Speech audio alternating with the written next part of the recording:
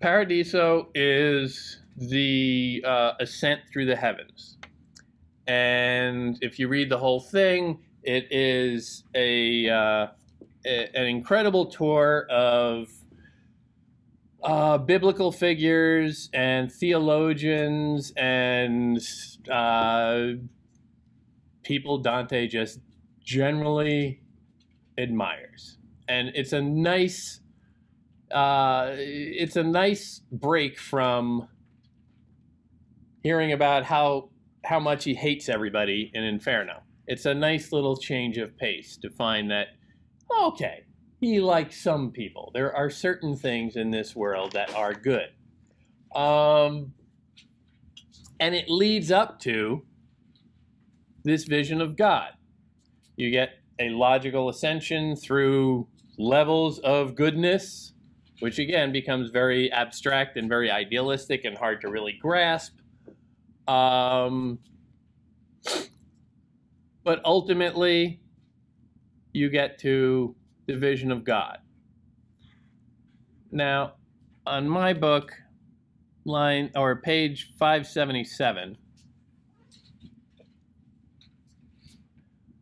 right at the very top, it's line like 120, we get another invocation, or invocation slash declaration of one's own inadequacy as a poet. Now, part of this is what you would call, or what has been called, ineffability, the natural incapability of the human mind to grasp something of such magnificence. There is a level beyond which human beings simply cannot conceive. And here this line sort of hints at that. But oh, how much my words miss my conception, my conception, which is itself so far from what I saw that to call it feeble would be rank deception. My words can't get there. My words are not enough. My words fail me, and they will fail you in describing this experience. But what does he go about doing immediately thereafter? Using words to describe the experience.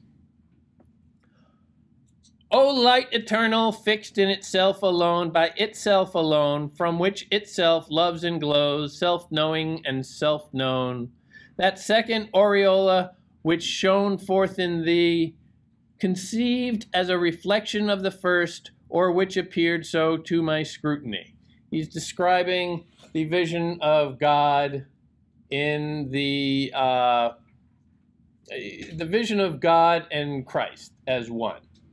The by itself alone understood, by which from itself loves and grows, knowing and self-known. That second aureola is Christ, which shone forth in thee, conceived as a reflection of the first. This is all heavy Catholic Trinity stuff. God the Father, Trinity, all in one, yada, yada, yada.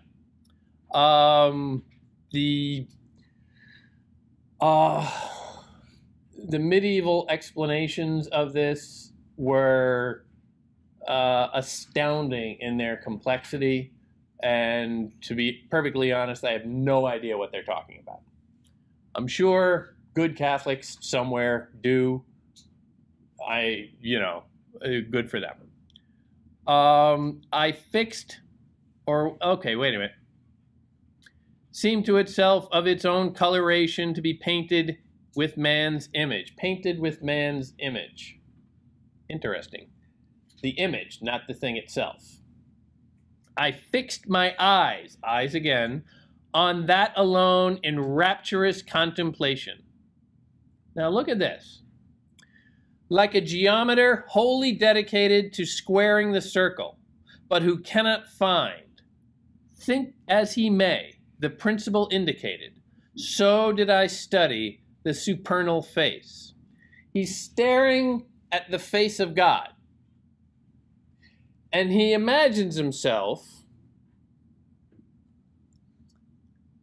as a geometer. a mathematician, somebody who does geometry. Now, geometry is considered the most perfect and abstract of the sciences in the medieval era because there's no such thing as a perfect circle or perfect shape, so you're dealing in these ideals, but you're measuring them. It is a mathematical enterprise. You are studying them. You are mastering them in a certain degree. Here, he's painting himself as mastering the face of God. And he's doing it kind of as an analogy. Like a geometer wholly dedicated to squaring the circle, but who cannot find, think as he may, the principle indicated. Meaning God laid out the principle. And now Dante is trying to come up and check his homework, trying to reconstruct the equation that brings you reality.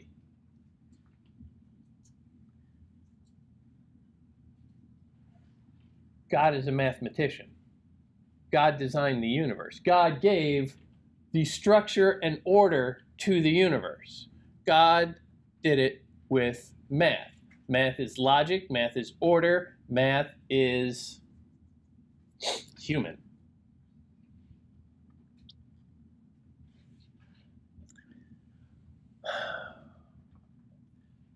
So did I study the supernal face. I yearn to know just how our image merges into that circle and how it there finds place. I yearned to know just how our image merges. Yearned to know.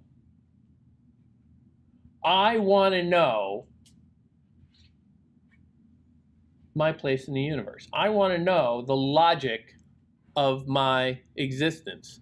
I want to know the thought process that fixed me there. I want to know the mind of God. Now, I particularly like the phrase, I yearned to know, because this points directly through the Renaissance.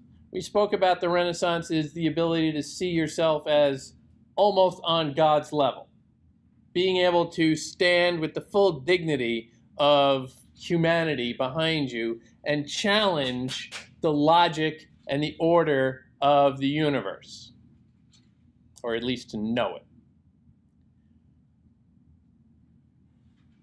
The Renaissance will be superseded in Europe by a period called the Enlightenment, where people tended to question everything, even religion. And the impulse of the Renaissance, which I find seated here in the era of the medieval, that impulse drives people to reject God out of hand, or at least consider him out of the question. The prevailing theology of the time in this particular culture of Europe was deism, where you get God as the watchmaker. He shows up, he designs everything with the laws of the universe, he winds the clock to run on its own, and then he leaves it and goes off to deal with other stuff. And the universe functions on its own from then on. No intervention from God. And I look at that phrase, I yearn to know, and I hear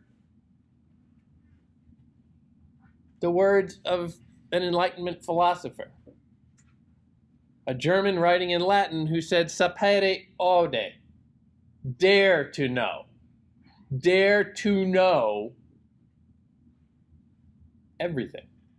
Dare to know the mind of God. That is the fulfillment of the promise Dante makes right here. I yearn to know just how our image merges into that circle and how it there finds place. Again, remember, this is somebody who was cast out of his own life, somebody who has suffered for years and tried to figure out what happened to me.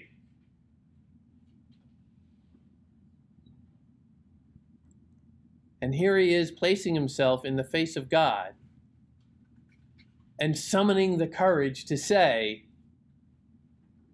what happened to me? Why? What's the logic? Why does the world make so little sense? But mine were not the wings for such a flight. Ultimately, it's unknowable, ineffable. Humanity can want to know. But here he's saying maybe we can't.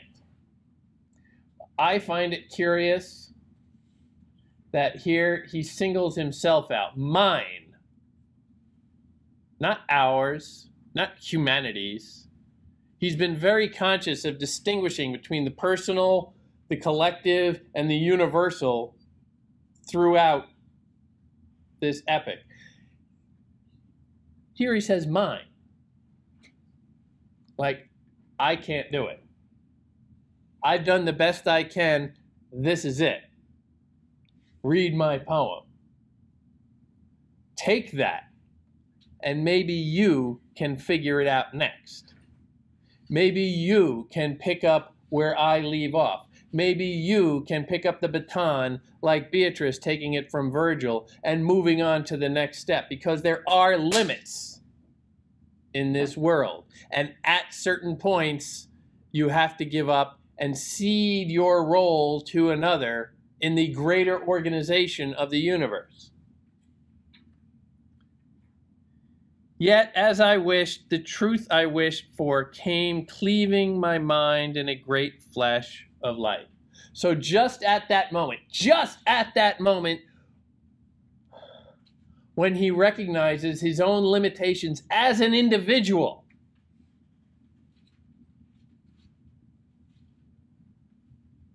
that's when it's over. His image is gone. Here my powers rest from their high fantasy, but already I could feel my being turned, instinct and intellect balanced equally. I could feel my being turned. He is being passively turned, which is very unlike him. Throughout, he has been very conscious of laying out the effort of will to go on. Nothing happens to him that he doesn't want to happen. He makes choices. All of the sinners make choices. Contrapasso dictates that their punishment fit the crime. They chose a certain life while they were alive, and now a essence of that life is materialized in death. And so you get thieves turning to lizards because they are animals at heart. You get monks weighted down with leaden robes. You get the lustful swept around in the wind.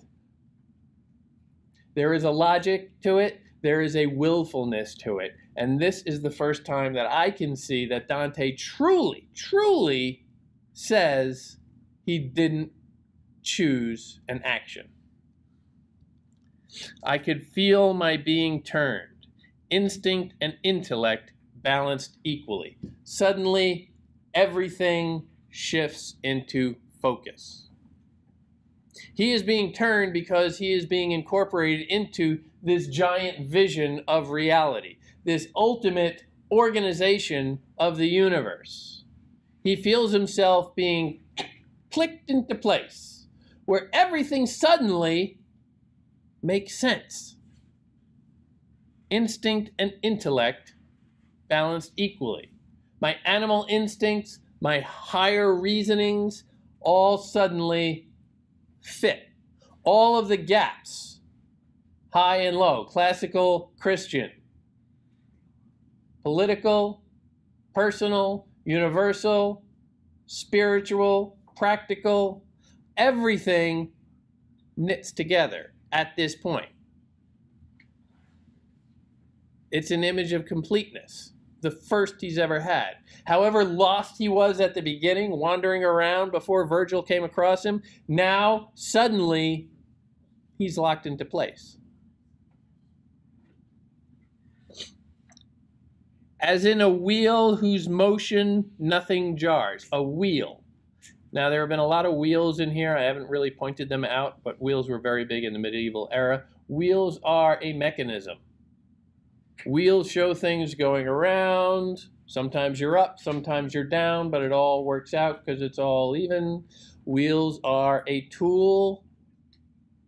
Wheels are a machine.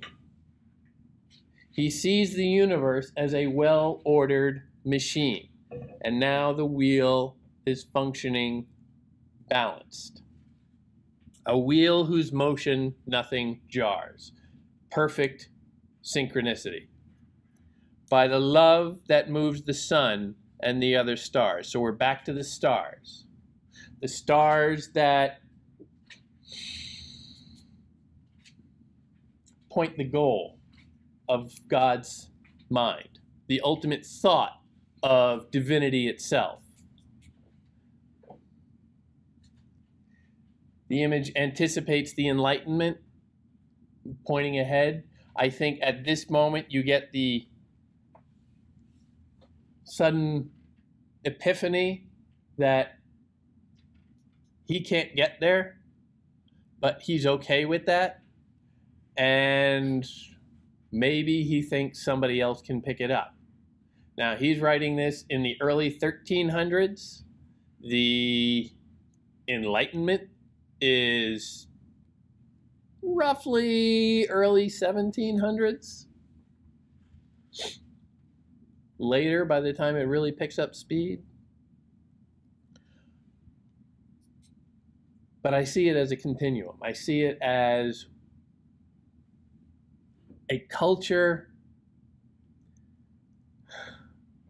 growing through successive stages of self-consciousness.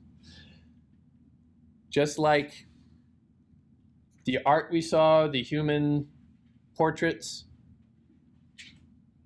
didn't look human because they weren't supposed to be. You're supposed to look at them and say, I don't know who that is. That's not anybody I recognize. Oh yeah, it's the Son of God. I shouldn't feel like he looks like my cousin. Up through the Renaissance, when suddenly, yeah, they're recognizable, they're approachable, they're identifiable. I can see myself in them. They're not distant, they're not peeking at me from millions of light years away. Human beings find their dignity in this moment. They stand up and demand value. In each of these last lines, the portrait is not of the stars, but of Dante looking at the stars. Of human beings recognizing that they too deserve recognition. Human beings saying that we have value. We have interior multiplicities that mirror God himself. And we can stay focused on the divine intellect, or we can focus back on our own intellect and see how that works. And see what we can discover by focusing on ourselves, because, damn it, we are worth it. We're not just animals. We're not just mouths chewing. We have value. Humanity deserves consideration. And that is what the Renaissance is all about, and that is the path Dante sets for humanity.